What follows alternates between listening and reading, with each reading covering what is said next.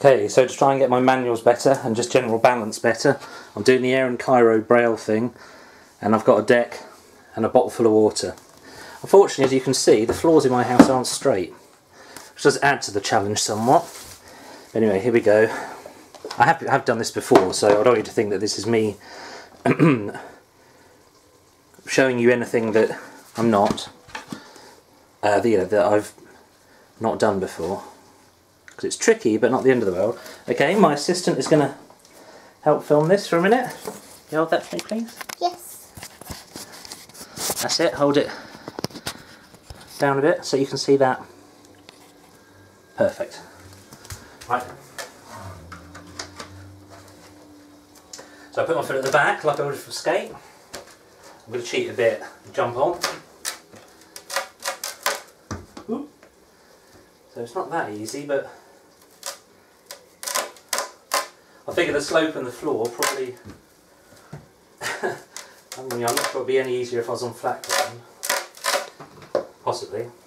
Slightly scared by the noise the bottle's making. And Miss Kitty would like to come and watch sometime when you do it again. Would she? And the good thing is, if you can pass the camera back to me, little one. Pass the camera back, please. Perfect. Good thing is that you can do this all kinds of times when you're busy with other things, like cooking dinner. La la la la la, spicy sausage casserole thing. Lovely. I think the wee one is now going to try it with her board. Are you going to try it with yours? Yeah.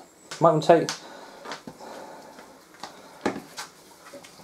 Right, you put your foot here like you would when you're skating, and put your foot out when you would be skating.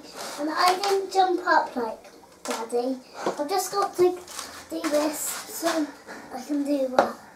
Oopsie. That is pretty good, I've got to say. She's more of a natural than I am. Look at that. That's awesome. Oh, you're just showing off, making it rock around. Anyway, I should probably finish serving up dinner.